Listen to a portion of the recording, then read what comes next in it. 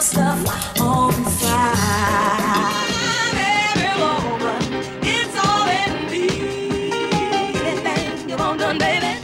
People buying time don't seem like a natural thing. Tell me that you love me, yeah. Tell me something good. Tell me that you love me, yeah.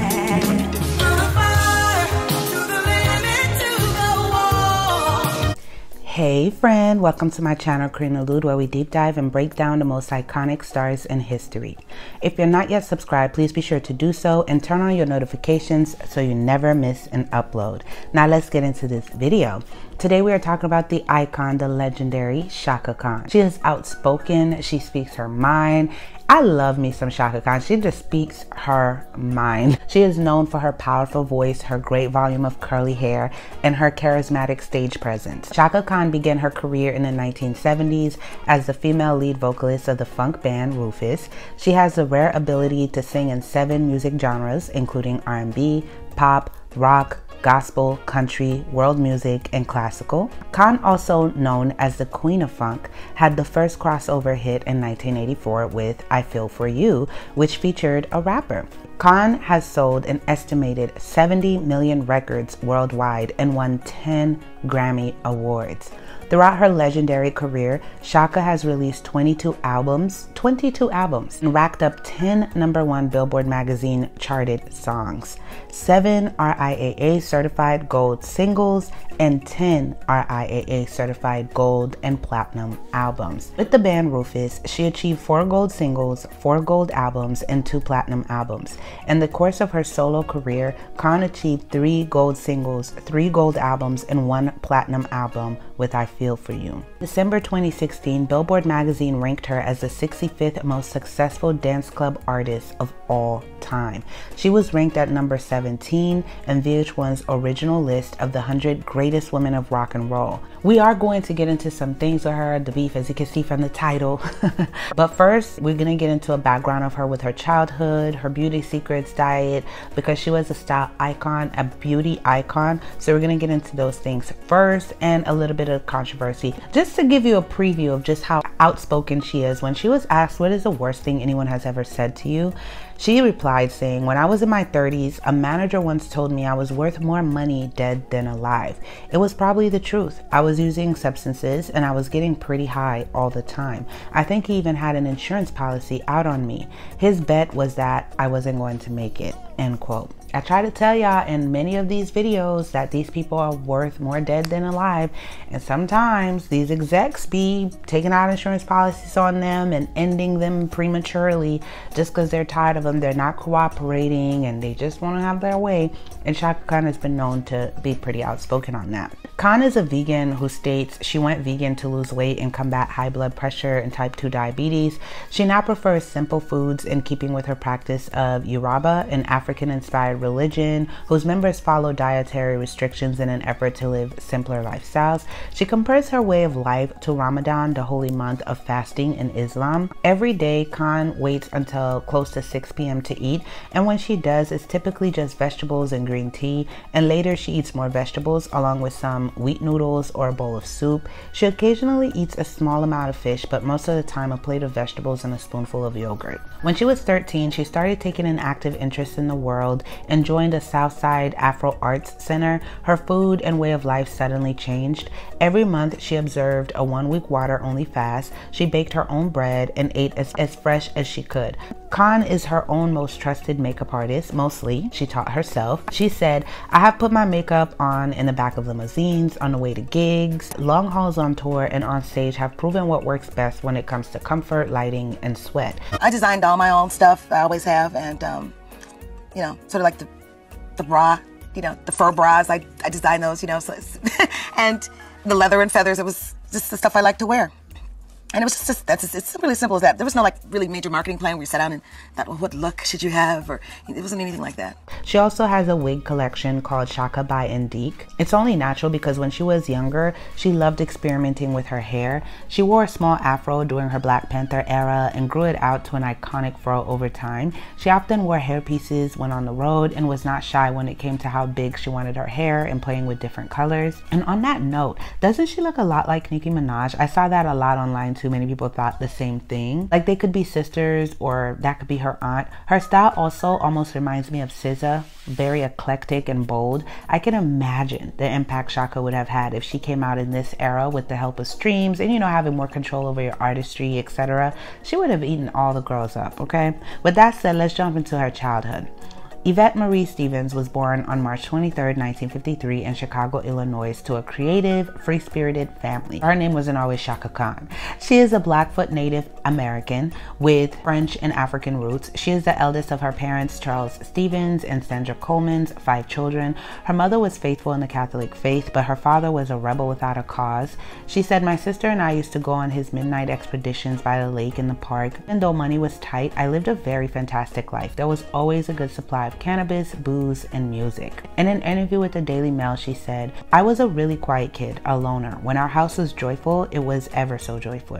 But when it was awful, it was ever so awful. My dad got dishonorably discharged from the military. He was a very bright man, but he was addicted to, you know. Both my parents drank and they divorced when I was about 12. Before that though, I loved to sing with them. I didn't think I was special because I thought everyone could do it. My mother could sing, my father could sing." Khan is the product of Catholic upbringing, as we stated. She went to the Hyde Park Elementary School associated with St. Thomas the Apostle Church.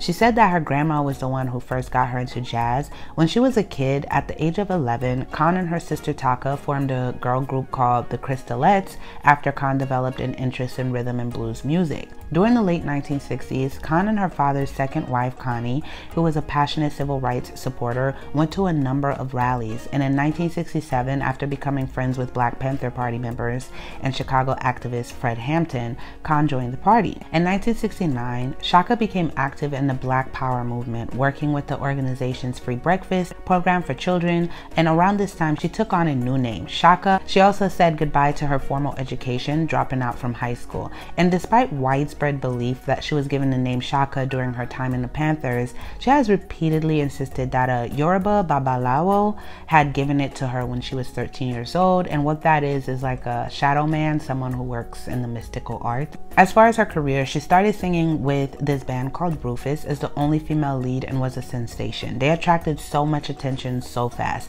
She was 17 years old when they were offered a record deal, still legally a child. When her mother refused to sign the contract on her behalf, she got married to her boyfriend, lying to her parents that she was pregnant so she could get married to him. And in 1973, Rufus signed with ABC Records and released their first debut album. That song, Tell Me Something Good, became the group's breakthrough hit, reaching number 3 on the Billboard Hot 100 in 1974, later winning the group their first Grammy Award. The single's success and the subsequent follow-up, You Got the Love, which peaked at number 11 on the Billboard Hot 100 and number 1 on the R&B chart, helped their second parent album. Rags to Rufus went platinum, selling over 1 million copies. From 1974 to 1979, Rufus released 6 platinum selling albums, including Rufusized, Rufus featuring Chaka Khan, Ask Rufus, Street Player, and Master Jam. The band became well known for their live performances and Khan's impressive singing and eccentric stage outfits, which included Native American headwear and midriff-bearing tops. Khan is also known for her instrumental ability.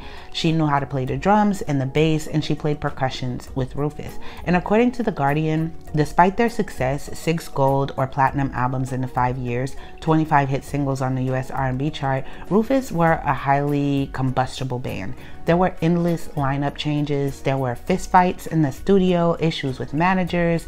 She said, "I had nothing but rip-off artists until just lately." The atmosphere wasn't much help when the record label started billing the band as Rufus featuring Chaka Khan, or by tension between the band members and Khan's second husband, Richard Holland.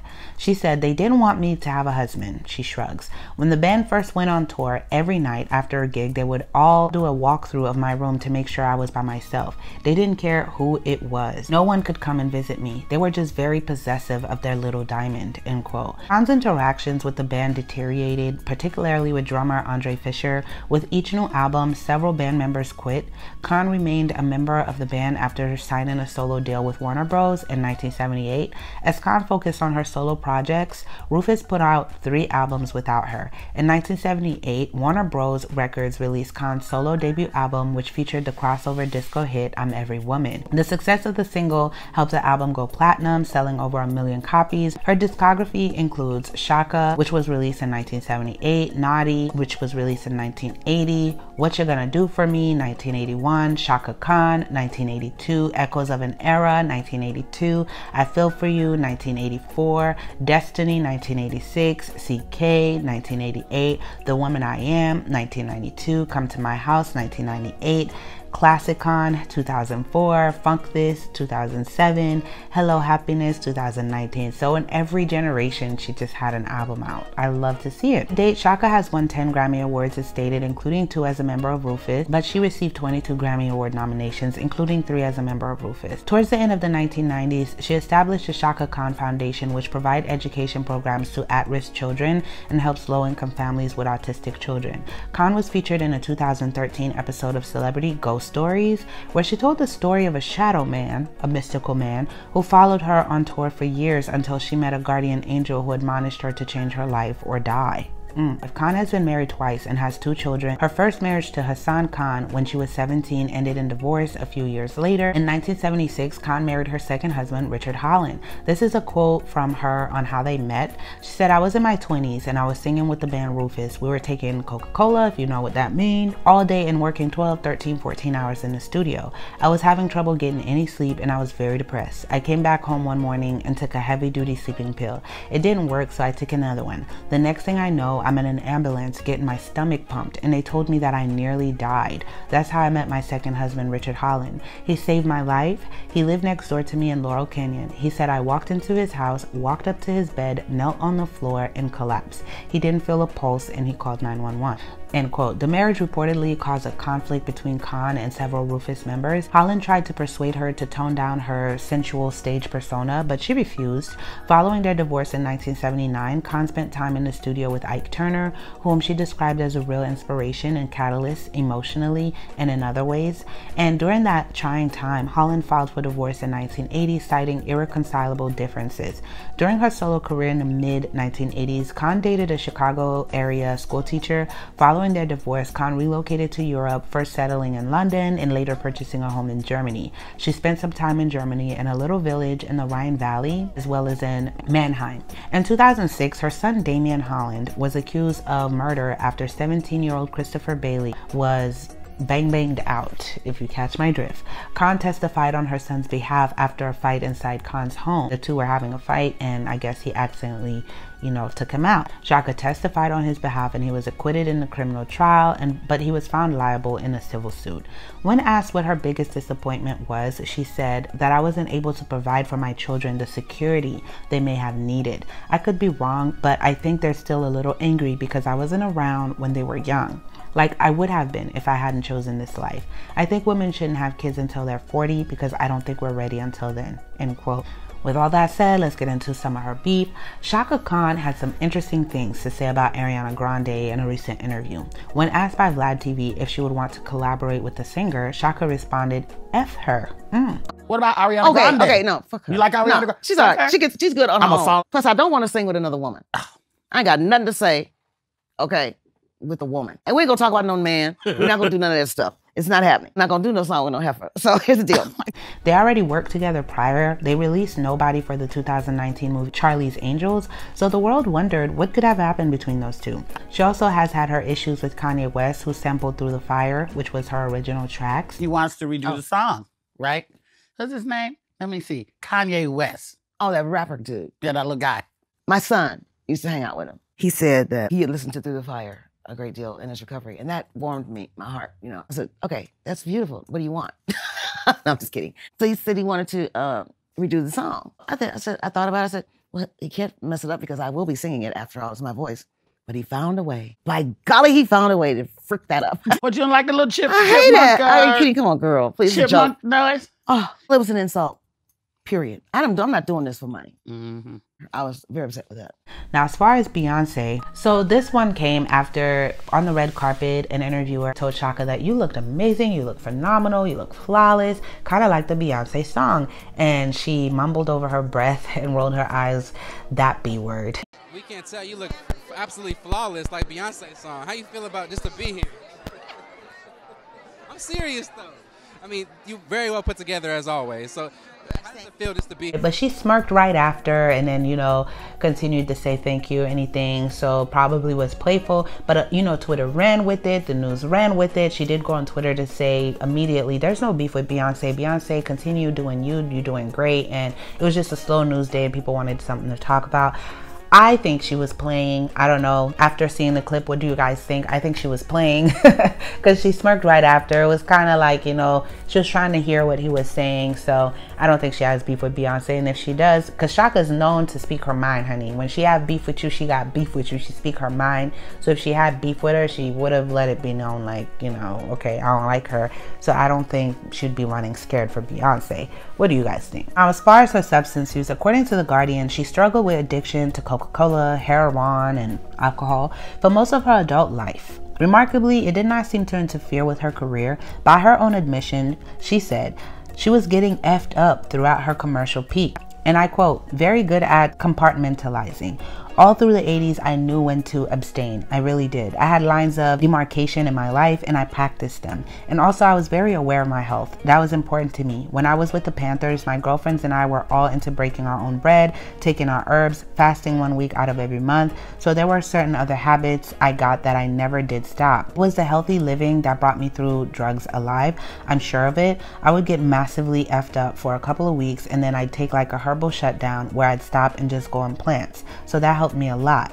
In July 2016, Khan announced that she and her sister Yvonne would be entering rehab due to prescription substance addiction, having been moved to do so after the overdose-related death of Prince. She stated that, you know, she had surgery and she was in pain all the time from her knee surgery, and that she was, you know, taking a lot of painkillers, much like Prince also, and developed an addiction. And she didn't know Prince was going through this and that he passed away from it. And it was kind of like an awakening. She even said his death saved her life because she was like, yo, let me get my life in check and learn how to live with this pain without, you know, constantly having to take these meds. In recent years, she has spent much of her time raising her granddaughter. She won permanent custody after reporting her son and his partner as incapable due to substance use, whom she describes as my best investment and whose own lack of musical ambition seems to delight her. She said, I love it. She's not interested in my stuff. I can't get her to come to a concert and see me sing. She wouldn't give a darn. She doesn't care. She wants to be a doctor. She's so in the right place, end quote. And I'm happy for that with her. Now, she spoke on Whitney. This is not a beef, but Khan has been known to be very vocal about the industry. And when Whitney passed away, she did not hold back because she thought of Whitney as a little sister. I couldn't get dressed. I was supposed to go to the party. I just got off a plane from Miami at about 5:30.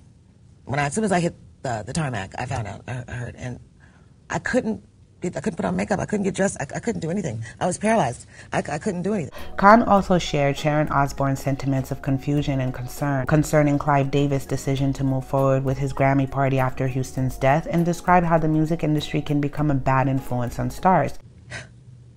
And knowing Whitney, I don't believe that she would have said, the show must go on. She was the kind of woman that would say, stop everything. I'm not going to be there.